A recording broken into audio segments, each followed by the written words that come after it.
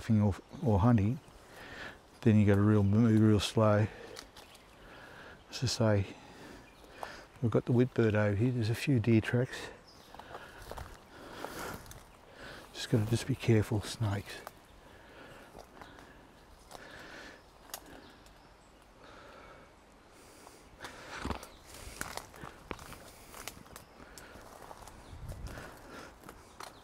See, there's old deer tracks here, just in here.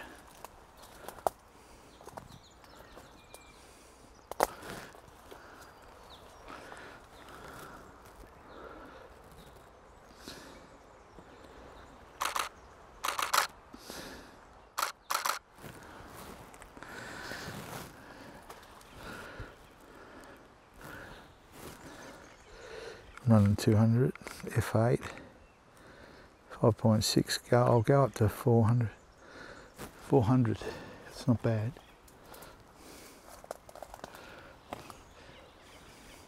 This time of year, always looking on the ground because of snakes. But just in the back here, you hear the whitbird before. There's a grey cuckoo thrush. Yeah. Wattlebirds attacking. Yeah. We'll just see how this autofocus is, auto tracking on the Z9 is going on. If you get the chance and you're on the deer, sometimes it's just better to sit down and just wait. Not doing too many body movements. Minimising your noise. Yeah.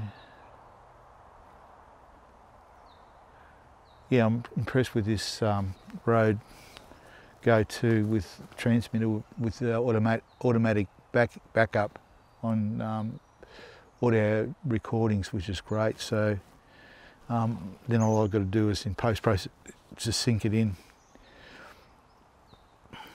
It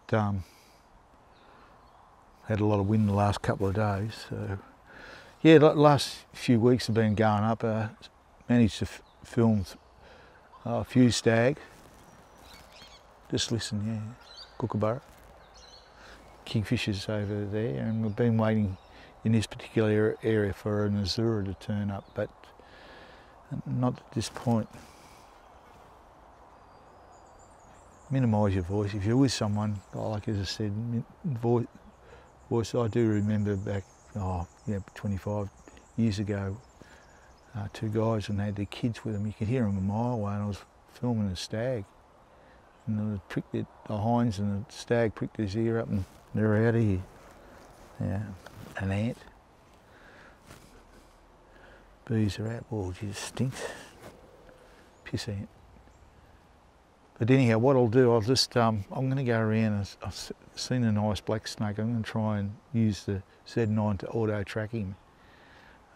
Trying to keep minimum. I'll use the 70 to 200mm lens.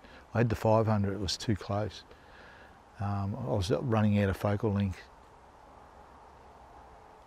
But as I said, with photography, the most important thing is light and getting the correct light for the exposure, and so you can get detail. And you don't get it perfect all the time, but when you do, there's a few maggies, and there's a whistling kite just over there on, yeah, just heard the one little chirp. But anyhow, what I'll do, I'll just going to walk out of here. I'm going to go around there, but I've just got to be careful of snakes. Black snakes and copperheads here, and I've seen the odd tiger further up where there's a bit of sandy loam. They like the sandy loam. Anyhow, we'll see how we go. Watching your feet here, see, we've had a lot of storms, trees down, everything.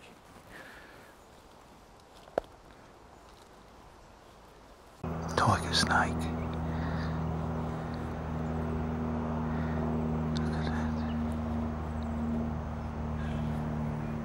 Up to that fly, see that fly.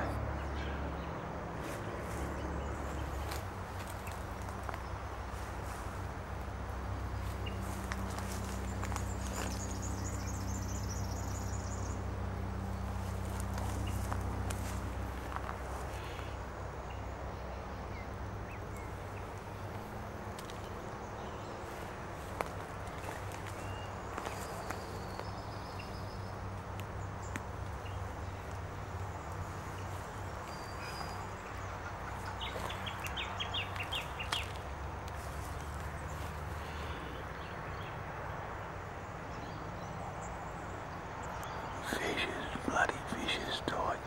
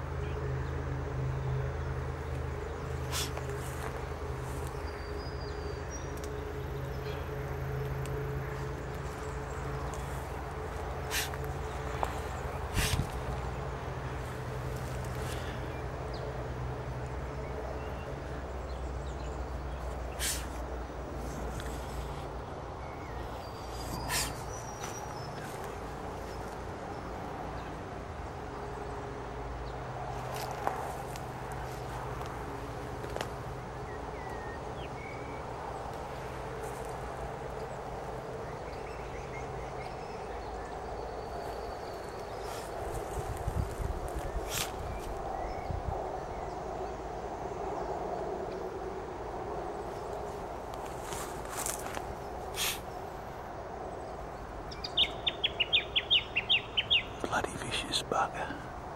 Making sounds, you can hear it.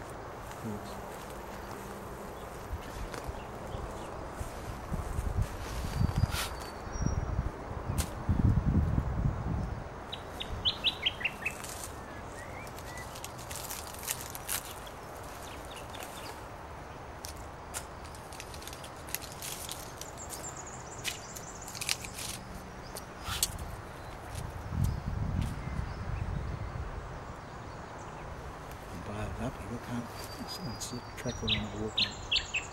Bloody crows having a go at the kite over there. Nose on here.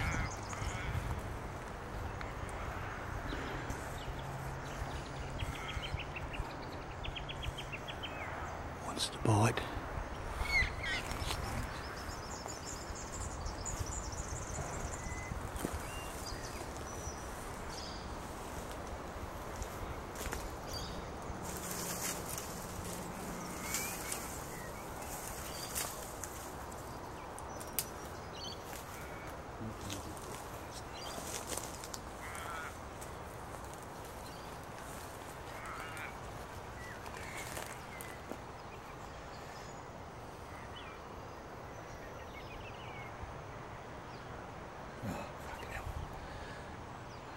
It's not a big one, but it's bloody enough venom to kill me. I don't want to walk through all that shit I've walked through.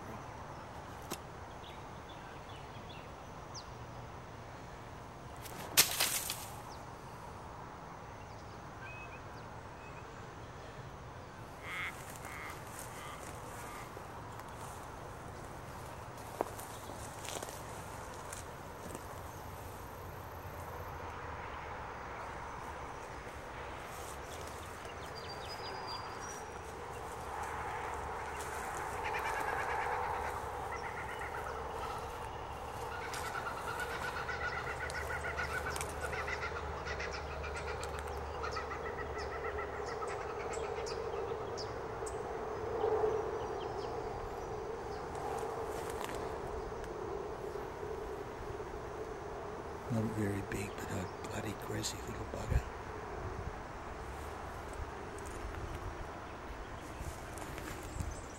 To that tiger snake, aggressive little bugger. Oh, maybe maybe a metre and a bit.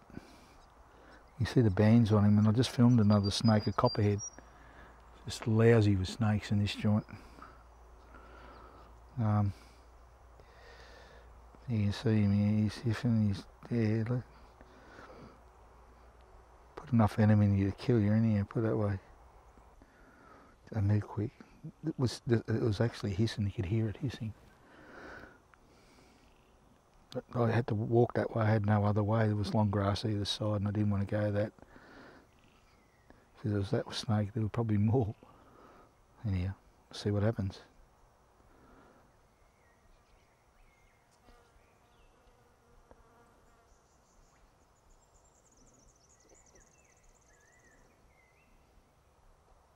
This place is lousy with them. It's good for birding and that, but and a few deer in here too. So yeah, look at him.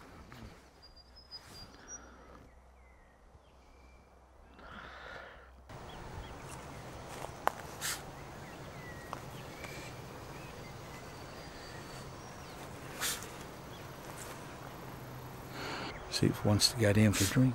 Look at him here, hissing and carrying on. I don't know whether you'll hear it on the... Look at that, listen. Going as a stick.